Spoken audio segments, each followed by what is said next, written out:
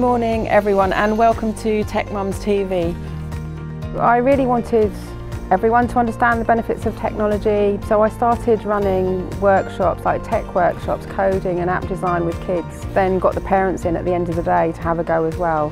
And what we found was that in general the dads would just kind of step in and have a go and the mums were a lot more hesitant, so I just kind of started me thinking, you know, I need to do something with mums and technology, and that's kind of what led to me putting together the Techmums programme.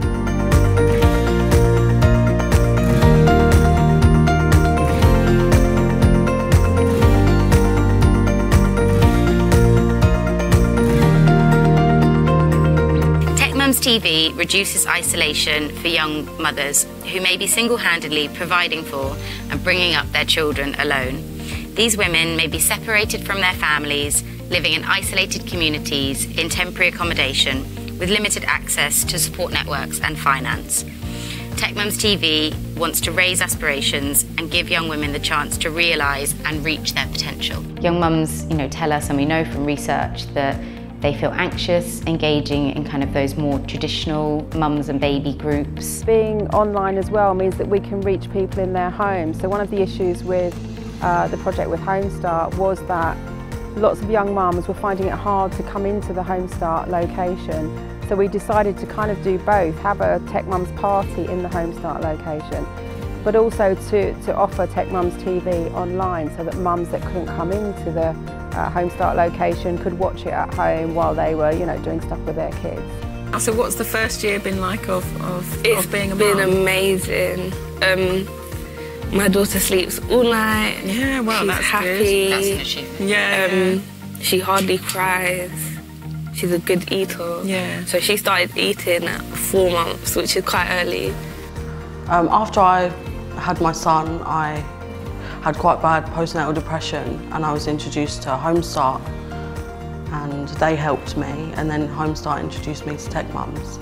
We've had a quick turnaround and Jade is here. Poor Jade was bundled into an Uber this morning, last minute. We started putting together an online course, working out how to deliver through kind of in a train the trainer way, and also through what ended up being Techmums TV, working with Facebook and producing a programme each week so that we could engage mums online.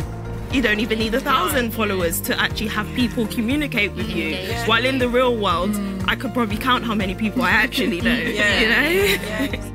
I feel confident now that I have more abilities to do different things than I did before. I feel like I've learnt a lot from not just the Techmums girls, but a lot of the other mums that watch the shows on Techmums as well, hearing their stories.